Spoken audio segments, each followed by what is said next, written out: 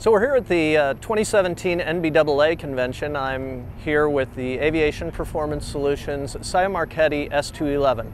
This is a 1970s, early 80s military jet training aircraft that has been repurposed as an upset prevention and recovery training aircraft. When you're looking at the capabilities that you want to have in an upset recovery training airplane, you'd like to be able to emulate the current swept-wing business jets. And the SIAI-Marchetti S.211 gives us that with a mildly tapered leading edge.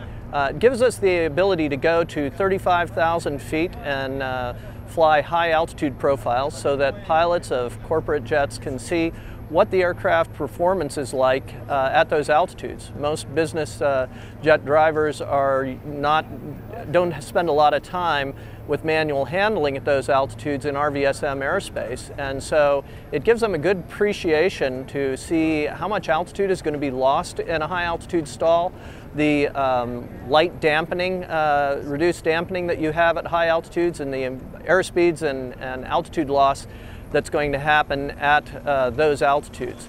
The airplane has been refitted with modern avionics, a touchscreen flat panel display in both the front and rear cockpits that emulates current modern jet avionics profiles.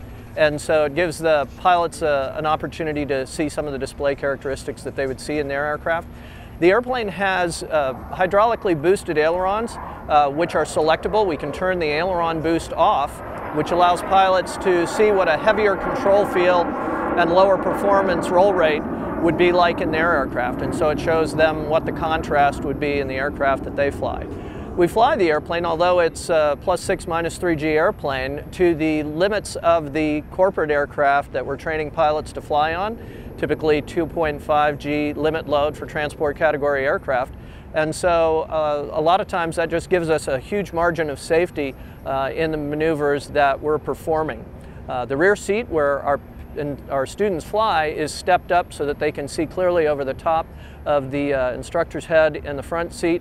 The airplane also has an autopilot, so in addition to manual handling skills, we can show pilots what automation mismanagement upsets would look like and get them used to punching the automation off as they would need to do in an upset.